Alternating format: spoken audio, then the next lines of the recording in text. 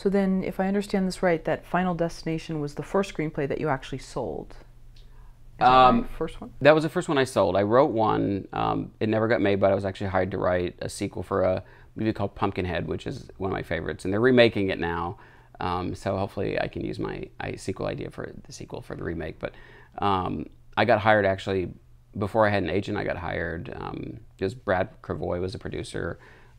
And yeah, he was taking pitch meetings, and I wrote a pitch that he liked, and he basically hired me and another writer to write drafts of the script, and then they ended up, the company got bought by somebody and all this, so neither one of our scripts ever got made. But no, that was my first paying job as a writer, which was fun.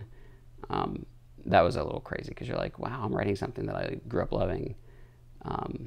So that was the first thing that I actually sold, and I'd written like 5 or 6, 7 scripts before Final Destination that never got, so, and rightly so for some of them. When you go back and read them, it's like, whoa, these are pretty bad. But there's a couple of them that still have like nuggets of ideas that I might turn into something someday.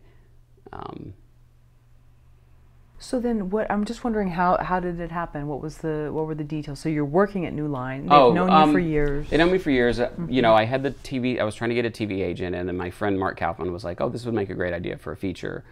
So back in the day, you could actually sell a treatment to a studio. You know, you didn't have to write a whole script, and because I worked at the studio, I knew how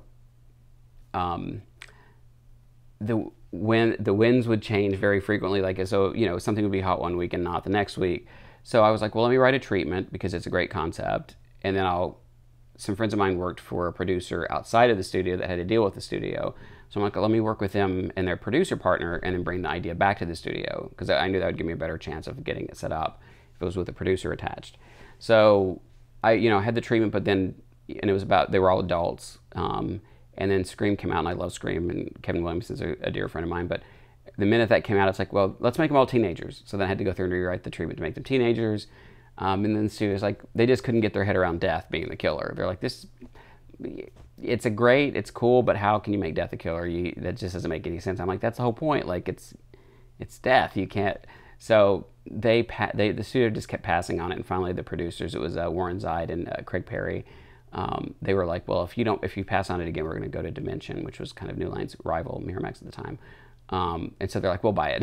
After that, you said the magic words. So then they bought the treatment, and then they hired me to write the first draft of the script, and then we went out to directors after that. So it was a pretty quick process, and we sold the original story in '97, and the movie came out in 2000. So that's in Hollywood time, that's pretty fast. So when you did the casting for it, how did you find the lead? They actually, New Line did all the casting through their casting department. I mean, I'd put a list together of like my dream cast at the time, but you know, I love the cast that we ended up with, and it's funny because I'm friends with Devin. You know, he's directing now, and he's got a new TV show on, and so I produced his first short that he directed, and he's a really talented guy. So we've actually reconnected in the last few years, and he's just a great guy. But it is funny because when I was writing the movie, I was kind of, you know, trying to turn some of the tropes on their heads, and so there's very few movies that have like a final guy in it. It's always a final girl. So I wanted to write a movie with like a final guy in it. And his character, I think, is definitely stands out as, you know, he's such a great actor too. He did a great job, and he was Casper, so it's just very funny making fun of him because he was in Casper floating around with Christina Ricci when they were kids dancing. It was ridiculous. Devin, if you're watching this, ridiculous.